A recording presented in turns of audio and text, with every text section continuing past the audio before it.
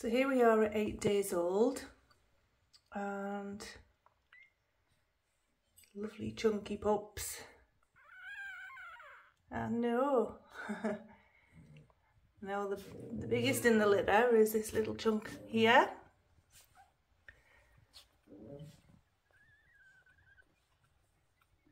Now he has got some white on him as well, and I'm going to let you see that.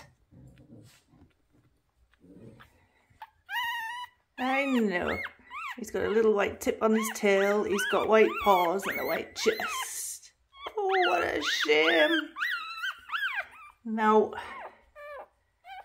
if he remains the largest one, I'm going to discount him from my choice, because it's not the largest of the litter that I'm interested in this. I mean, I want my pup to be perfectly healthy and everything, but if I had a choice of the largest one and the smallest one and everything else was perfect, I would go for the smaller one. So at this stage, Chunky Monkey here will not be in my decision.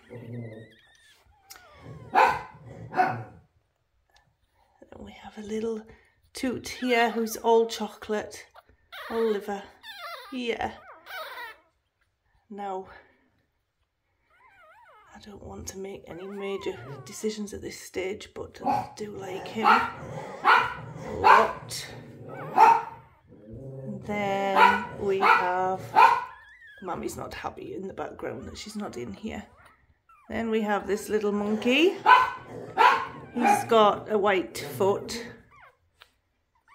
So they're all easily identifiable because they're all different, even though they're all the same. And then we have this little boy, and he's got white on him as well. White. Yes, I know, Mummy's disturbing you, isn't she? So, I am going to have a decision to make from those 4 boys. And at this stage, it's far too early to say, because my pup needs to be perfectly suitable with breeding potential. And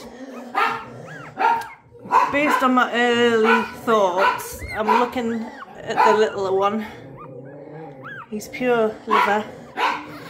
Oh, Mummy, Mummy, Mummy, they're okay. I'm not hurting them. So,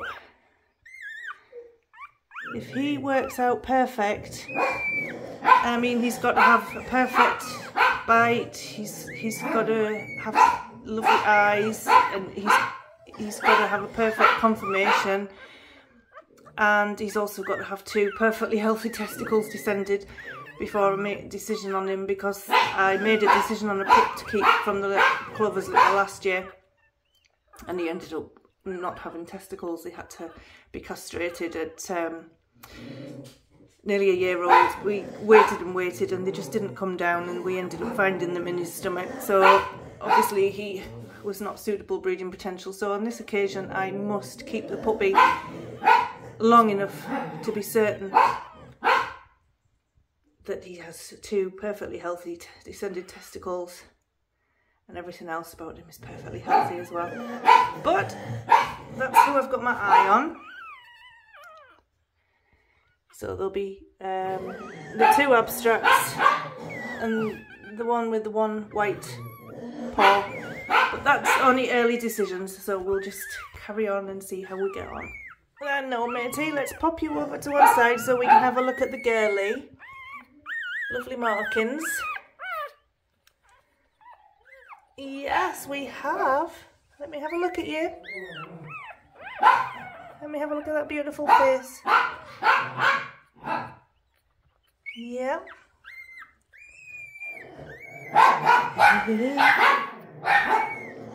Smash it. And so there's the little girly.